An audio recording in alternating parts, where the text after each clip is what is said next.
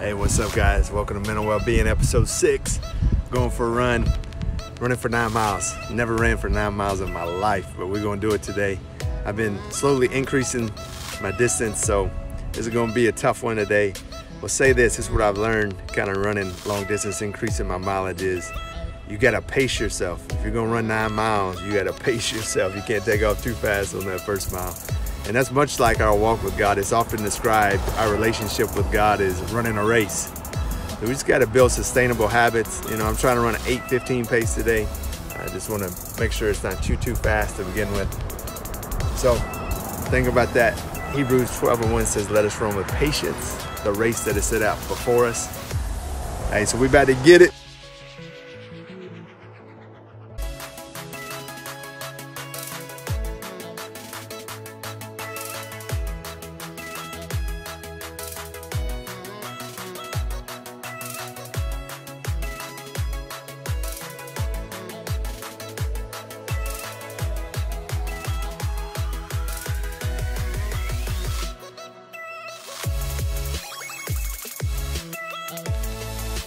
Finished up 9 miles. I think I ran at about 8:15. I was a little fast on the first ones, and the last one I think I ran at like 8:40.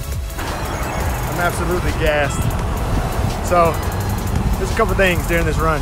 One, the terrain goes downhill at times and goes uphill other times, so it's like a lot like life. And you sometimes it's going good, sometimes man you're running uphill, and that's what your relationship with God's like sometimes as well. You know, you just try to push through.